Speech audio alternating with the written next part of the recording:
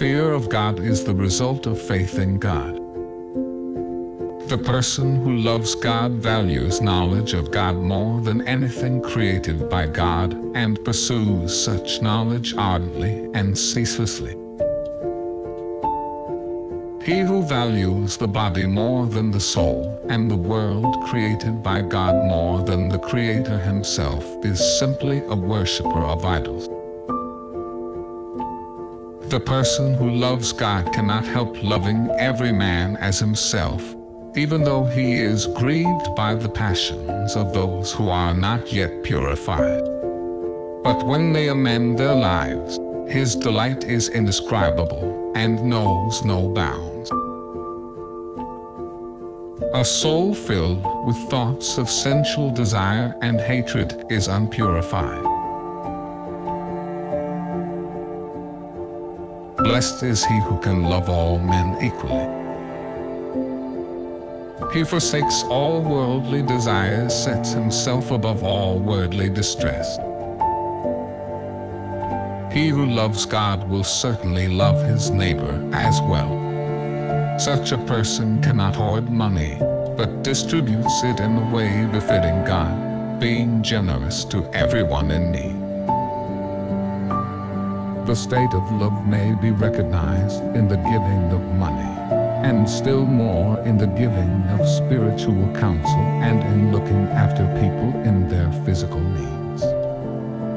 The pure intellect is one divorced from ignorance and illumined by divine light.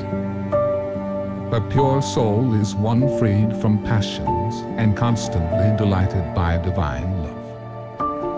He who loves God lives the angelic life on earth, fasting and keeping vigils, praying and singing psalms, always thinking good of every man. Do not permit any abuse of your spiritual father or encourage anyone who dishonors him.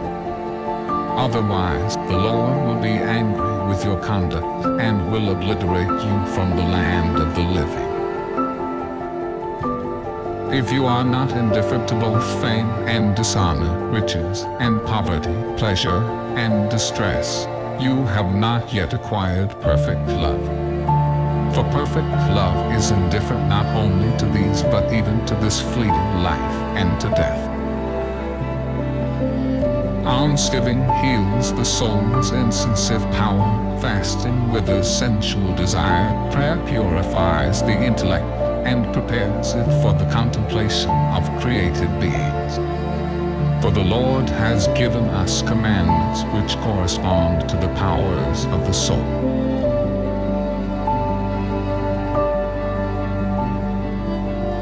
When a sparrow tied by the leg tries to fly, it is held back by the string and pulled down to the earth. Similarly, when the intellect that has not yet attained dispassion flies up towards heavenly knowledge, it is held back by the passions and pulled down to the earth.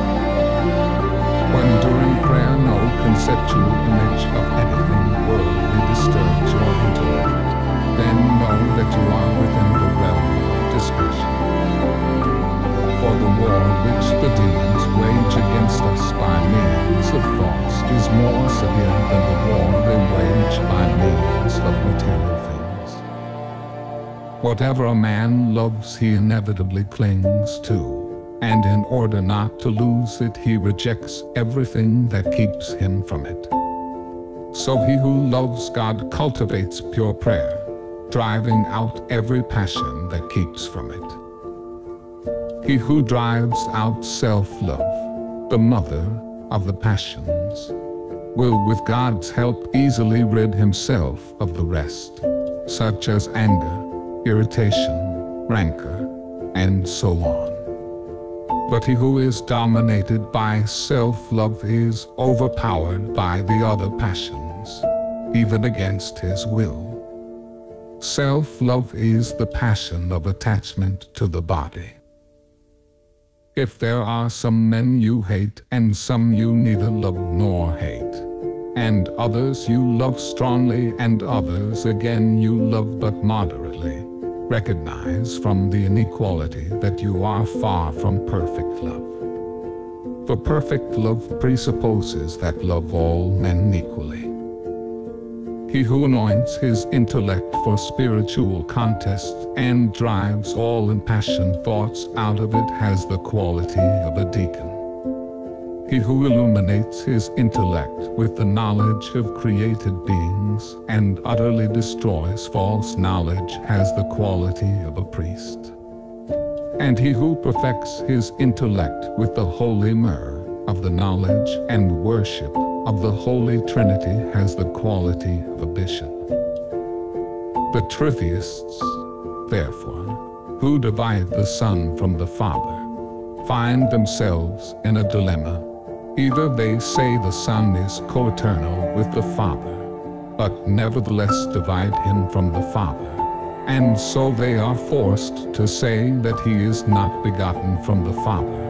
Thus they fall into the error of claiming that there are three gods and three first principles. Or else they say that the Son is begotten from the Father but nevertheless divide him from the Father.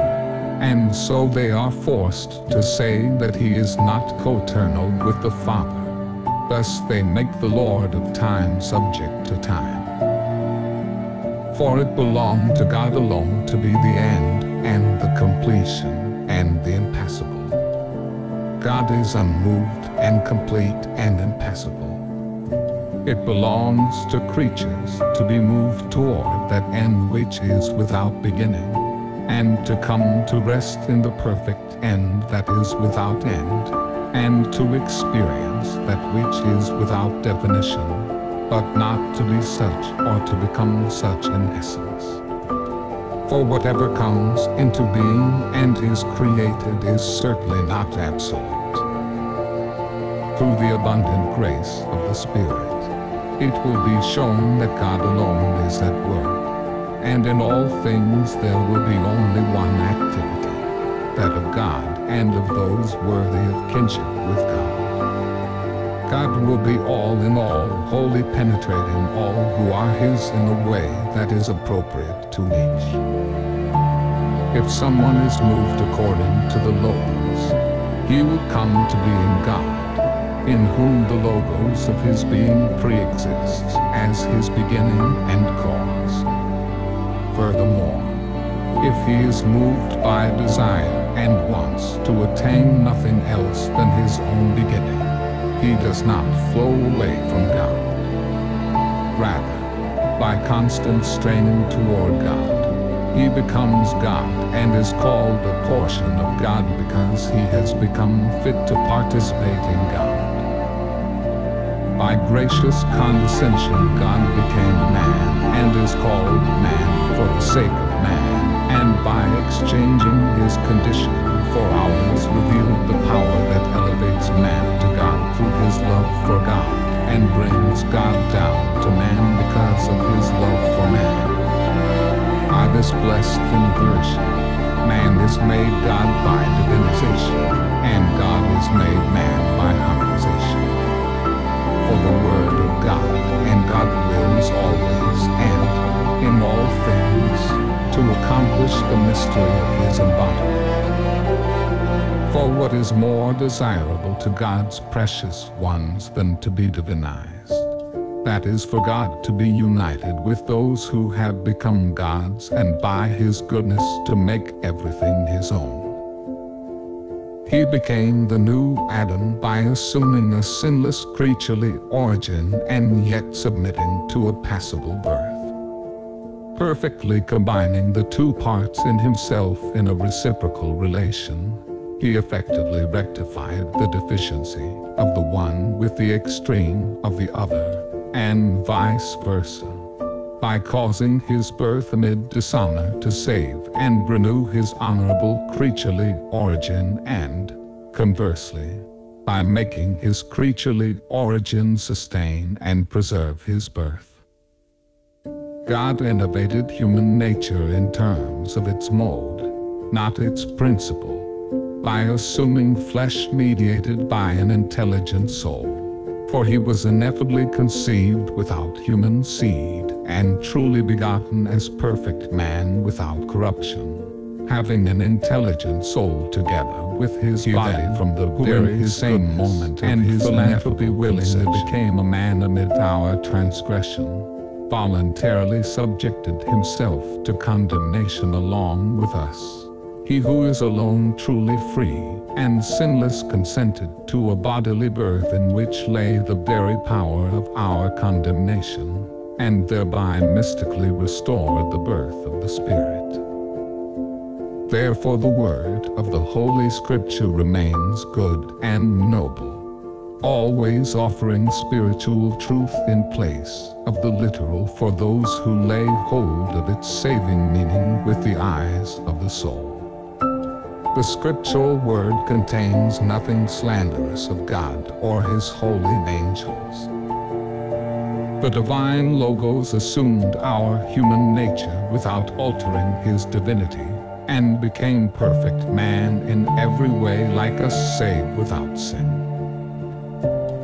As well, it would be shown that it is God who, by using the flesh as bait, conquers the devil, rather than the devil conquering man by promising a divine nature. It is this worm who smote the gourd plant and caused it to wither, or in other words, who abolished the observance of law like a mere shadow, and dried up the Jews' arrogance over that observance. Clearly he won the victory over them for our sake, not for his own. And it was for us that he became a man and, in his goodness, inaugurated a complete restoration.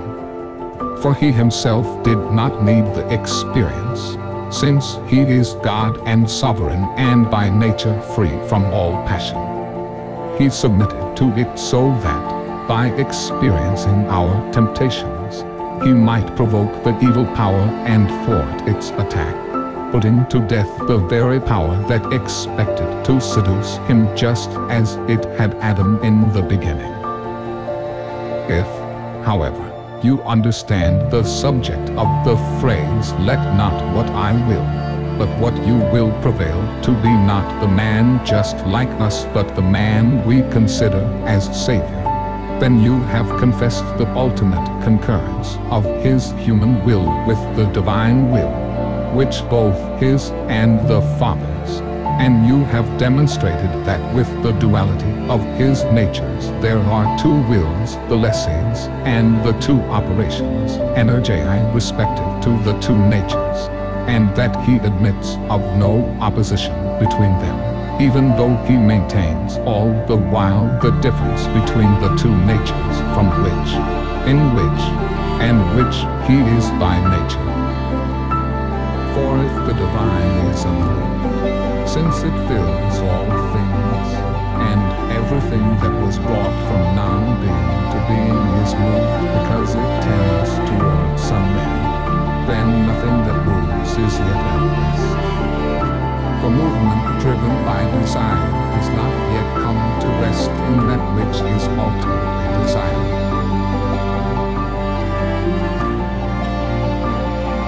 If God made all things by his will which no one denies, and it is always pious and right to say that God knows his own will, and that he made each creature by an act of will, then God knows existing things as he knows the products of his own will, since he also made existing things by an act of will. Whoever intelligently examines the enigmas of the Scriptures with a fear of God and for the sake of the divine glory alone, and removes the letter as though it were a curtain around the Spirit, shall discover everything face to face, as the wise Proverbs says, Prov 8:9. No impediment will be found to the perfect motion of the mind towards divine things.